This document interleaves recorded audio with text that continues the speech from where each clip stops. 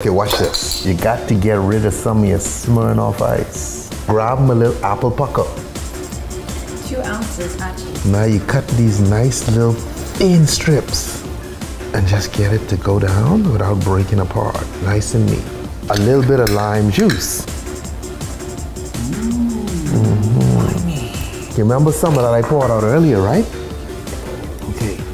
Now you grab your Hypnotic.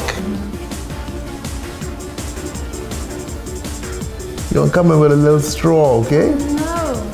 You gotta lean forward to suck, okay? Oh my gosh. And there you have it, homeboy, the Smirnoff Ice Emerald Ice. In a bottle. In a bottle, okay? That's a lot of ice going on up in there, okay? But look at the unique color on this bad boy.